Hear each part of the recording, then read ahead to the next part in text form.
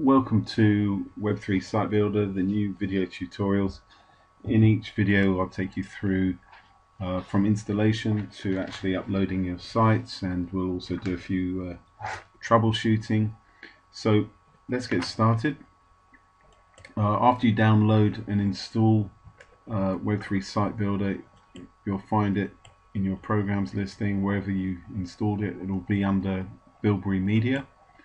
You click there and then click the, on this case we'll do the video one, and then you want to click the program icon that has the Web3 logo attached to it there, you'll see. Okay, so just then you're going to need to put in your email and license key. So let me do that now.